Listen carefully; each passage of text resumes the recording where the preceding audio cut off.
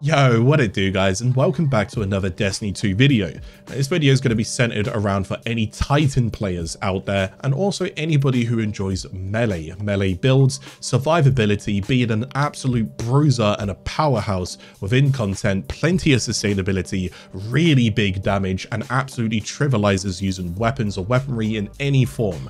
If any of that stuff sounds interesting to you, stick around. I will have timestamps below. You're more than welcome to go and skip to particular parts of the build, and I will also have a recap at the end of the video. So if you already understand the build but you want an update and you just want to see what I'm already running, you can always go and skip to that part. But either way, without further ado, let's go ahead and start off with the Solar Titan build, and we're going to start off with the exotic called Synthoceps. Now Synthoceps, to put quickly and to make it explain as simply as possible, is when you are surrounded by multiple enemies, anywhere around 3 enemies or more, anywhere around 5 to 10 meters around you, you get improved melee damage and improved super damage. This is going to be important because we are looking towards a melee build, and yes, it does a lot of extra damage. It's very important by all means. Now we're going to go over towards the class itself. Let's start off with the abilities, more importantly, the melee ability. This is what we're centering our entire build around, and believe me when I say this, you'll barely be using anything else than this. Throwing hammer. Put simply again, when you throw your hammer, you can also go ahead and, let's say it hits a wall or it hits an enemy and it drops on the ground. When you go run over your hammer, you can pick it back up and it will be ready to be thrown again. You essentially have infinite hammers. So long as you can access your hammer and run over it, you have infinite hammers. Now this build can also be utilized within a duo. So if you have a friend out there and you're like, oh, what happens if I pick up their hammer? How does that work? Can we juggle hammers? You technically can. You don't actually steal their hammer. That's not how it works. But if you pick up a friend's hammer, as you can see on the screen here, if you pick up a friend's hammer, you will actually go and get regens on your hammer if you've lost it. Let's say I throw mine really far away and then I run over their hammer, I will get regen for my hammer. They could pick their hammer back up, and it could lead to some very weird interactions where you could again see on the screen, you can have infinite hammer throws where someone is constantly throwing hammers and you turn into this really weird artillery unit. I don't know, it's a bit weird, but if you're in a duo or on a trio, you can mess around with this build as well, and it's really fun. Anyways, back towards the build. Hammer throwing. If you do happen to hit an enemy or like a boss or something, it doesn't have to be a final blow. When you pick up your hammer, you will get cure. This is a relatively small, medium burst of healing. Okay, it's just a burst of healing. It's not health over time, it's just a burst of healing. So this is good for survival. Okay, you throw the hammer, you pick it up, you get healed. All right. So from there onwards, let's have a little look at the rest of the build. We're going to start off with the aspects, and we're going to start off with something called Soul Invictus. Put this as simply as we can, solar ability final blows will basically go ahead and defeat targets, and they will create sunspots, okay? Sunspots, again, we'll have footage up on the screen visually. Sunspots are theory tornadoes, or like hurricanes, whirlwinds, whatever you want to go and call them. They're like a tornado that basically hover around, and when you enter a sunspot, you will get your abilities to regenerate a lot faster, and you will also proc something called restoration. Now, unlike cure, restoration is like recovery as a stat, so I've got to bring you back to this part. Recovery doesn't activate instantly. You need to not take damage for an X amount of time, depending on your recovery level. So the higher recovery, the less time it is before it procs. The lower recovery, the more time you gotta wait. So let's say you gotta wait 5 seconds. Now you're slowly gonna recover. If you get hit as you're recovering and you're not full health, it will stop and you gotta wait another 5 seconds. Restoration does not work like that. Restoration is instantaneously, you'll start restorating, don't know if that's a word, you'll start regaining health, and you cannot be interrupted. Your health will continuously restore. So this is really big. So when you create a sunspot, you want enemies to slowly trickle towards you. They will take damage over time. You will take health over time as an exchange, and you will also go and get ability energy back nice and quick. All right, easier way for you to understand that perk. From there onwards, we also have something called Roaring Flames. Roaring Flames is whenever you use a solar ability, you can stack it up to 3 times by getting kills, and it will increase your overall damage. Roaring Flames will also have Scorch and Ignition as well, which will also help you because they will also find a way to go ahead and pair over with Soul Invictus, creating even more sunspots. Now, I do quote, and it is to be known that with Roaring Flames, you need to at least get 1 stack with an ability, so whether it be a grenade or potentially a super or a hammer, once you've got 1 stack, let's say that I lose my hammer on the 2nd kill and I throw my hammer away and I'm like, I can't stack Roaring Flames now. You still can. What you can go and do is that you can now use your uncharged melee. It almost acts as if it is like a powered melee just due to how the Titan class is, and you can actually start building up stacks with your uncharged melee from 1 stack onwards. If you don't have 1 stack and you have 0 stacks and you do uncharged melee, you do not gain stacks, okay? You need at least 1 stack before you can start gaining stacks unstacked with uncharged melee. I know that sounds really weird, it's a lot to take in, but anyways, just to let you guys know, that's how it works. Ideally though, you want to try and keep your hammer and keep getting stacks. So you get extra damage from here, you'll get extra healing from here, you get extra healing from when you're standing in there, ability energy, Synthoceps is proccing, everything's coming together so far, right? Now we move on into the fragments. Well, before I cover the rest of this, we move into the fragments. Now for fragments, because we got restoration proccing, let's say hypothetically, numbers may change in the future, numbers may even be different now. Don't worry about the number value here, but just want you to understand it. Let's say restoration is 5 seconds long, yeah? This Ember of Solace will basically double that. It will give you 10 seconds of restoration flat. So ideally, this is really good to take. We compare that with Ember of Imperium.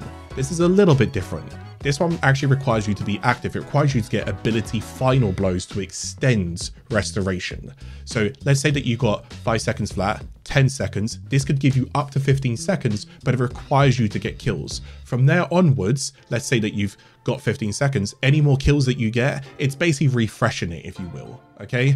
And then if you don't get kills, then you're kind of slowly scaling back down until it times out.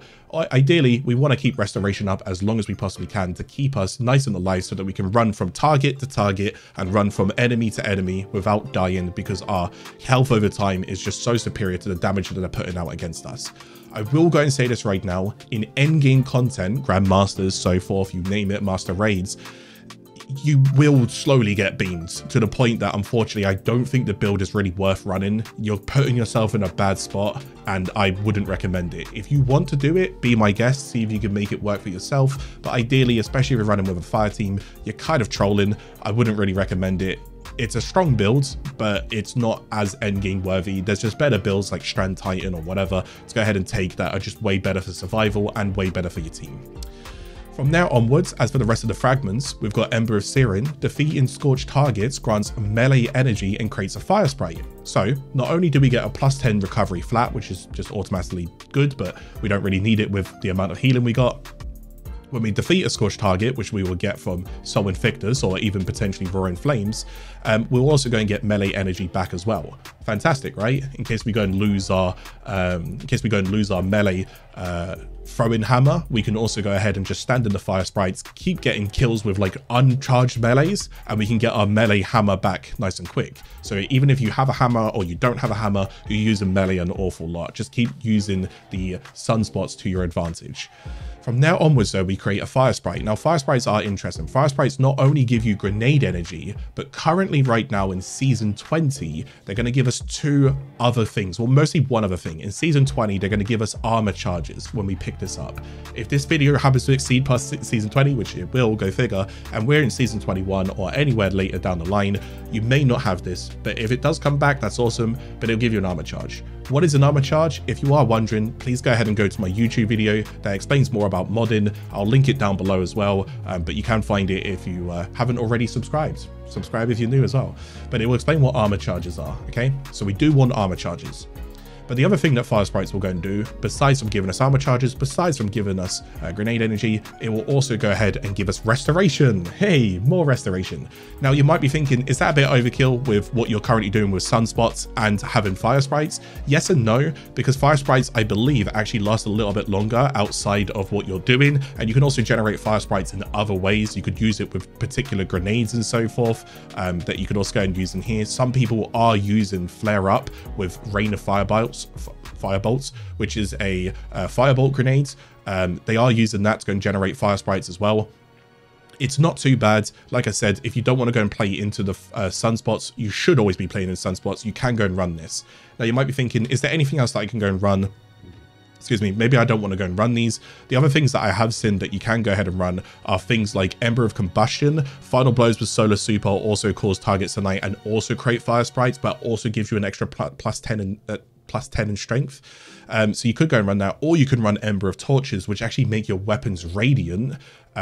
Making your weapons radiant as of right now gives you a 20% increased damage, empowering damage to your weapons. If you're playing with a Solar Warlock and they're running Empowering Rift or they're running Well of Radiance, that overrides the damage that you're getting from this, so it doesn't matter. But since I'm barely using my barely using my weapons, there's no point in me really running this. If you do want to run it, be my guest. If you don't want to, it's fine. Keep in mind as well, since the changes of Lightfall, you can hover over this and you'll see inside the bottom section, just kind of down there, you'll see solar radiant effects.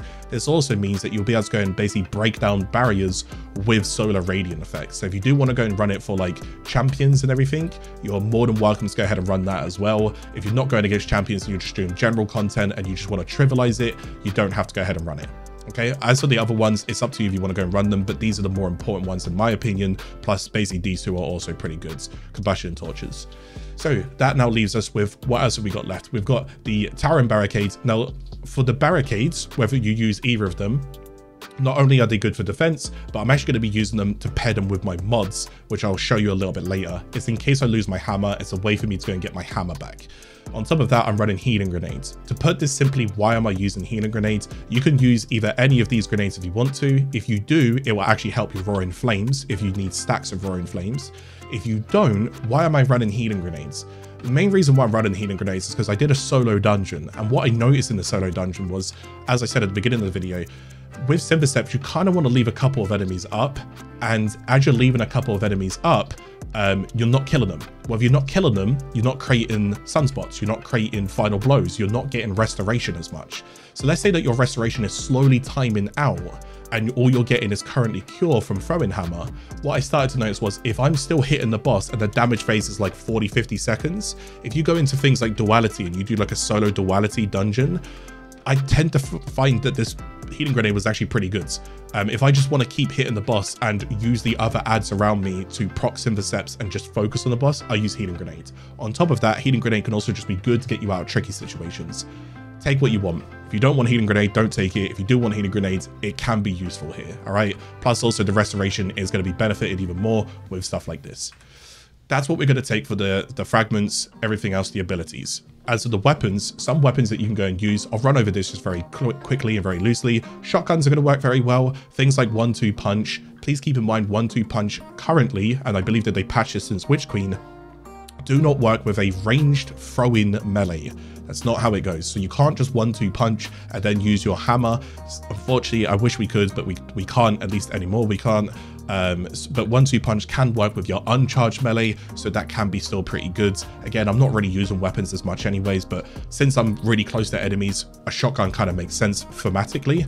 I'm also running Callous Mini Tool, which is a submachine gun. It's got Unrelenting. Basically, if I kill quite a few enemies with it, it's going to go ahead and basically heal me, which is nice. And if I kill a couple of enemies as well, I'm also going to go and get things like Scorches and Ignitions. If I pair all the Scorches and Ignitions with all of the Scorches and Ignitions that I have in my build, then it kind of thematically makes sense as well. And it's also a solar weapon with a solar affinity, if you will.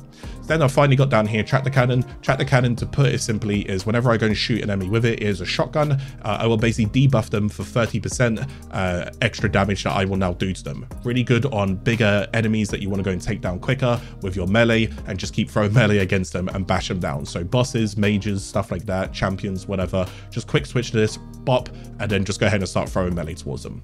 You can also go and use swords, the other half truths. You can get them from Dares of Eternity, and the Eager Edge perk is a good perk to go ahead and gap close. So if you see enemies quite far away and you want to get closer to them, Eager Edge, it will go ahead and lunge you towards them, and now you can just start meleeing them. Okay, those are the weapons that I'm running.